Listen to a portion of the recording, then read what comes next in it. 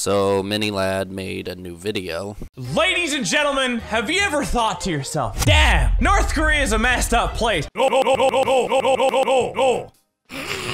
Welcome to Flight Simulator. You may want to strap in back there. It's about to get stupid. Keep your heads low. Wait till we get over 2,000 feet. Is that you? Huh?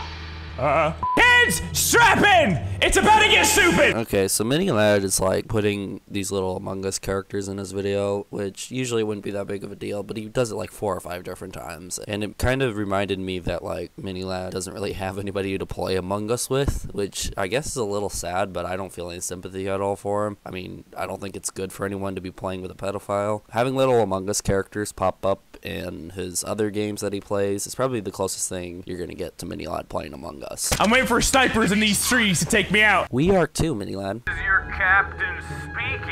We're gonna head over and take a nice little fly around North Korea for the day. You wanna keep your head below the seat in case of the snipers. Again, we're waiting for that too. Shut up! Shut up! It's exactly what Mini Lad's probably trying to do, is by shutting everyone up by not addressing any of the issues. Instead of uploading a flight simulator game and gameplay of it, just address the issues that needed to be addressed the first time. To the skies we go!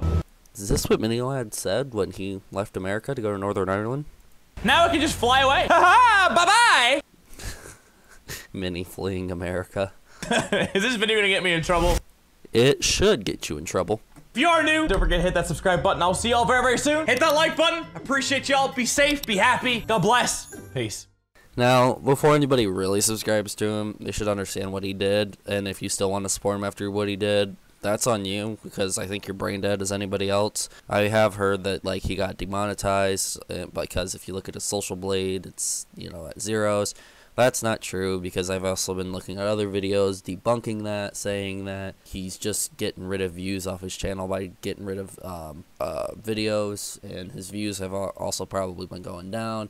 So Social Blade's gonna count, you know, his negative views as $0 he's making. So YouTube didn't like demonetize his channel. That's just him probably getting rid of videos, and makes sense, you know. He's probably getting rid of anything that he's ever made a pedophile joke about in one of his videos. Anyways, there's not much else to say here. That's all I have for the video. See you guys. Peace.